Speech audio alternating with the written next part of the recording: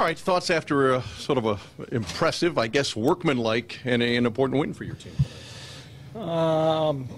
Yeah, I think overall all aspects of the game came together pretty well. Pitching, Boyd had a little trouble throwing strikes, but was able to get 6 innings out of him. Really, the bullpen did its job. Greeny gave up that run, but he not too concerned about it. A lot of ground balls that found holes, nothing that was hit real hard. And then Rondon was able to finish it off, despite having the first 2 guys get on base.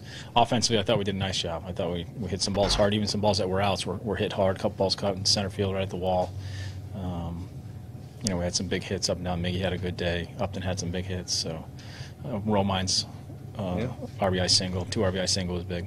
What was your level of concern about Matt Boyd in the first inning? 28 pitches, and it just seemed like he was sort of grasping at straws there to get some outs and find the strike zone. No, you're right, and then I was a little bit worried about it because if you have to take him out early, you end up using your entire bullpen, and then you got a 12-10 game tomorrow.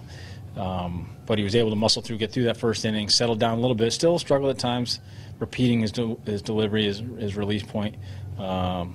And as you described, it was kind of a workmanlike effort, but he was able to get through 6. He's got a nice array of pitches when he's on, and we saw that probably after the first inning before you took him out after the 6th. Yeah, he was probably sharper late. I thought when his slider is down and near the strike zone, it's very difficult for hitters to pick up. It looks like the fastball coming in, then it has some movement to it.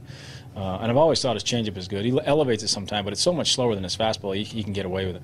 What different a player is Justin Upton right now for your team? Well, it lengthens the lineup, and he's got power, as you saw tonight. He can hit the ball as far as anyone in the lineup. So, it's good to see him swing the bat. We want to keep him rolling. Miguel Cabrera's 44th 4-hit game. How astounding is that to you for as long as you played the game of baseball? Well, I mean, it doesn't surprise me that he's had 44. We've probably combined for 50. But the offense sort of slowed down rather dramatically, and you mentioned the Romine hit. Those are big. The add-on runs, particularly in a game like this and against a Twins team that's just playing for next year and playing free and easy, I would think, are crucial. No question, Romine's those 2 runs were enormous at the time. Give you a little breathing room. And the Twins are dangerous because they're a good offensive club. They didn't score a bunch of runs tonight, but they have the ability to score runs and score runs quickly. You're 5.5 back of Cleveland now. I'm not sure you're aware of that reaction to it. We got a game against the Twins tomorrow. Brad, thanks.